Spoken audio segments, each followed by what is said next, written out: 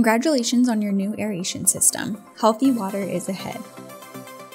It's time to prep everything for your install. Gather all the boxes you received and unpack to ensure all parts are received. You should have your compressor cabinet, boxes of airline and diffusers, as well as clamps and airline connectors. Unravel your airline and walk out into a straight line to allow the airline to lay out and uncoil so that there are no loops or kinks in the airline. The sun often helps with this, so we like to let it lay in the grass while we continue to assemble everything else. It's now time to place your compressor cabinet where it will run. Using 2 people to lift the cabinet, gently place the unit near your power source.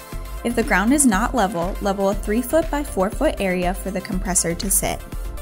The compressor cabinet is best placed on either a concrete slab or using geotextile mesh material with pea gravel on top to create a solid base. This will allow water to drain away from the air pump cabinet. Now we want to dig a trench if planning to bury airline from the compressor to the pond edge. We recommend burying 3 to 6 inches deep for longer life and better protection with the airline. Connect your airline to the hoses at the back of the compressor unit. Secure the airline connections with the clamps provided. Slide one end of the self-weighted airline onto the barbed fitting at the pond aerator cabinet.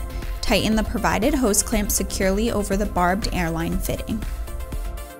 Now open the compressor cabinet and plug the compressor and the cooling fan into the GFCI outlet located in the right side of the cabinet. Lay diffuser lines in the trench in the same order as the cabinet valves. This makes adjustments easier. It's time to assemble the diffusers. Begin by screwing the threaded barb on first. This can be hand tightened. Next, screw the diffuser disc onto the plate. It is key to not over tighten these and strip the disc. Twist until it starts to slow down and then stop. Your aeration layout should be mapped by this point. If you do not know where to place the diffusers, contact Natural Waterscapes and we'd be happy to measure and calculate where everything should go in your specific pond or lake. At the compressor cabinet, plug the cord in at the back of the cabinet into your designated power source. Before taking your diffusers out into the water, be sure to check that all valves in the cabinet are open in the vertical position. Next, it's time to install your diffusers into the water. Let's start by adding the airline into your boat for your first diffuser. We found it helps to recoil the airline into the boat so it's easier to place into the pond as the boat goes out in the water. Coil the airline into the boat, leaving the open end in your reach at the top of the coiled pile. At this point, you can attach the airline to your first diffuser plate. Attach the airline onto the threaded barbed fitting on the diffuser. Remember to add the hose clamp onto the attached airline. Then attach the airline to the actual diffuser plate using the C-clamp provided.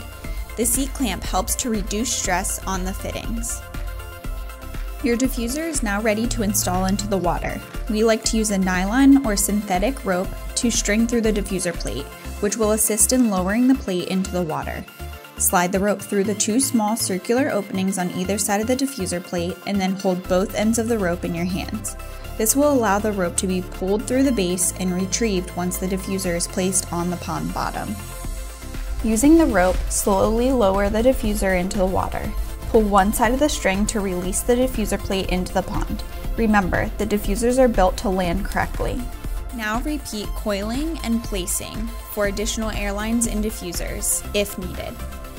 At this point, if you've installed more than one diffuser, you want to head back to the compressor cabinet for adjustments. The key to adjusting the valves is to equalize the airflow between the different depths and airline lengths. Based off visually inspecting the diffusers on the water surface, you want to equalize the airflow so they look similar between each diffuser. When your diffusers are in place and equalized, you'll want to add soil back onto the airline so they are out of the way and safe. If you have any questions, we're here to help. Give us a call at 877-493-7660 or send us a message at support@naturalwaterscapes.com.